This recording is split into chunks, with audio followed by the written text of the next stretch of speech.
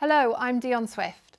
Let's have a little think about the setup of your machine and the things that are going to work for you. So no matter what type of machine you have chosen to buy and for what reasons, it might be something that's been handed down through the generations.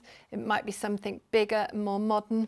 You might want to think about whether or not you've got an extension table on it. I would normally, when I start to sew, make sure that my centre points, my nose and my sternum, are in line with the needle of the machine. So I'd have to shimmy myself over a minute.